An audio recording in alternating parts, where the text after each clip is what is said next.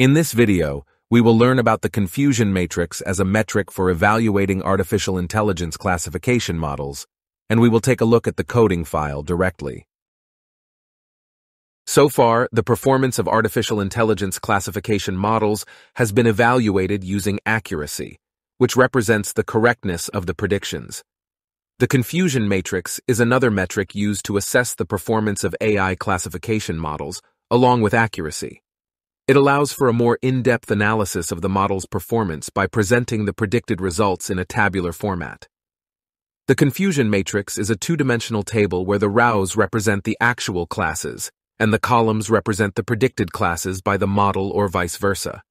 The diagonal represents the correctly classified observations, while the off-diagonal elements represent the incorrectly classified observations. In this case, when we have four classes, A, B, C, and D, the table shows how well the model predicts each class. For example, it predicts A 8 times, out of which 6 are correct, 1 is predicted as B, and 1 is predicted as D. Similarly, for class B, it predicts it 8 times, out of which 5 are correct, 3 are incorrectly predicted as A, and 2 are incorrectly predicted as D. This slide presents the confusion matrix for both the cases of balanced and imbalanced data. In the case where we have an equal number of instances for classes A, B, C, and D, the accuracy for the top model is 0.675, while the accuracy for the bottom model is 0.625. We can consider the top model with higher accuracy as a better model. On the other hand, let's examine the case of imbalanced data. For Model 1, the accuracy is 0.5, while for Model 2, the accuracy is 0.87. Can we say that Model 2 is the better model based on the accuracy? In the case of Model 1, although the accuracy is low, it is reasonably accurate for classes B, C, and D. However, for Model 2, it is only accurate for Class A and has low accuracy for the remaining classes B, C, and D. In other words, Model 2 tends to predict almost everything as Class A. In such cases, relying solely on accuracy for evaluation is not sufficient, and other evaluation metrics are required.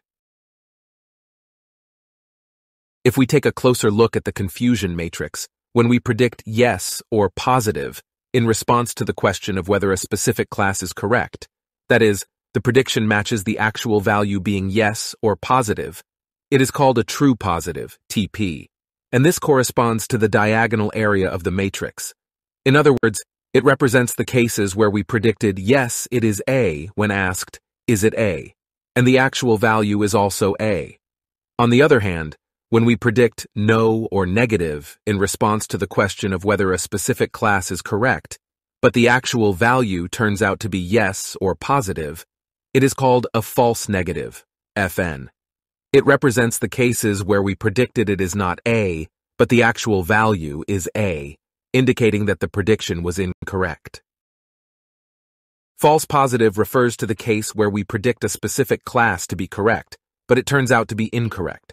For example, if we predict it as A, but the actual value is not A, it is considered a false positive. If we take the case of Class B, when we predict it as B, but it is actually not B, it would be represented in yellow. Lastly, true negative represents the case where we predict a specific class to be negative, and it turns out to be negative in reality. For instance, if we predict it as not A, and the actual value is also not A, it is considered a true negative. Similarly, for Class B, true negative can be represented in color. Likewise, it would be good for you to think about true negatives for classes C and D using the same approach. Based on the concepts of true positive, true negative, false positive, and false negative mentioned so far, we can calculate the following values. Firstly, accuracy represents the ratio of correctly predicted instances out of the total, which means the fractions of the diagonal elements of the confusion matrix. Recall, refers to the ratio of true positive to the sum of true positive and false negative. It indicates how well the classification model detects it, given a class. Precision, on the other hand, represents the ratio of true positive to the sum of true positive and false positive. It measures, given a class prediction from the model, how likely it is to be correct. Before discussing the F1 score, let's talk about arithmetic mean and harmonic mean. Arithmetic mean is obtained by summing up the numbers and dividing by the total count, while the harmonic mean is obtained by taking the reciprocals of the numbers, computing their arithmetic mean, and then taking the reciprocal of that mean. When there are extreme values, the arithmetic mean is heavily influenced, and its meaning as an average becomes weak. On the other hand, the harmonic mean penalizes the larger values. Now, the F1 score is calculated through the harmonic mean of recall and precision. Recall and precision have a trade-off relationship, which means that when one increases, the other decreases. Therefore, it is important to find a point where recall and precision harmonize. As mentioned, the F1 score is the harmonic mean of recall and precision. To calculate it, you multiply the product of recall and precision by 2, and then divide it by the sum of recall and precision. Ultimately, the F1 score is an evaluation metric that can be used to assess models with imbalanced data. This slide demonstrates the process of calculating precision, recall, and F1 score from the confusion matrix. To put it briefly, for each class A, B, C, and D, we count the frequencies of true positive and false positive, and calculate precision based on these values. Similarly, we count the frequencies of true positive and false negative for each class, and calculate recall. Then, we calculate the average values of precision and recall, and by taking their harmonic mean, we obtain an F1 score of 0.5.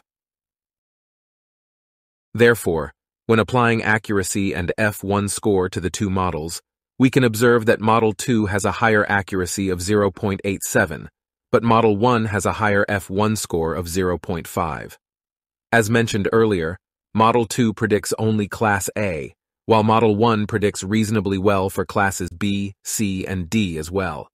This is why Model 1 has a higher F1 score. Consequently, for balanced datasets where the class distribution is similar, accuracy can be used as an evaluation metric. On the other hand, for imbalanced datasets, F1 score can be a suitable evaluation metric. Now, let's implement the code to create a model using the support vector machine algorithm for classifying iris data and calculate the confusion matrix to obtain the F1 score. The Jupyter Notebook file is available on GitHub for you to download and run. First, import the necessary libraries such as NumPy, Pandas, and TrainTestSplit. Then, load the dataset from an Excel file. Next, assign X and Y variables to the features and labels respectively. Split the data into training and testing datasets with an 80-20 ratio.